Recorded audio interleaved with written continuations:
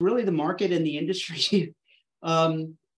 When we were in our pre-junior and junior years, so that's the third and fourth years at Drexel, there were several folks within my graduating batch that actually were offered jobs on the spot, and they actually went to work for that company during their third and fourth years of college, and the company finished, helped pay for the rest of their school over the next several years.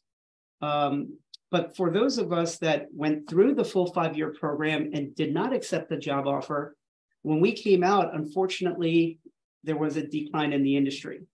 And it was almost like, great, electrical engineer, put your resume in this pile and see this line that goes around the corner, go wait there and we'll call you in about 6 months, right? So it was a very hard, difficult time for young graduates to find jobs at that point. And so instead of wasting time, just throwing resumes day in, day out, what I decided to do was I started taking a few classes at Drexel. It was very easy to get started because they had all my records as an undergrad.